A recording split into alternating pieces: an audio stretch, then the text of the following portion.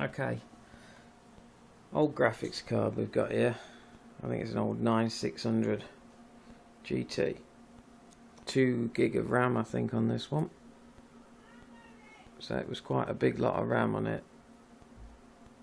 in its day. Right, as you can do, it had 3 bad caps on it. That's what was wrong with this, which I've changed for some that are the same voltage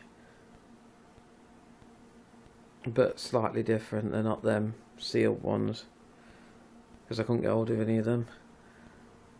Soldered them in. Yeah, it's not as good as the machine, but alright for a crappy soldering iron that I've got, and it works.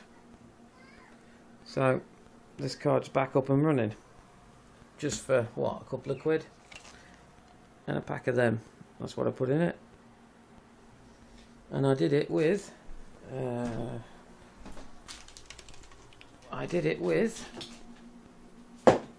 that,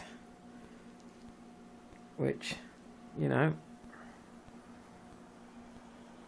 not the best soldering iron in the world, but anyway, it worked, and it's now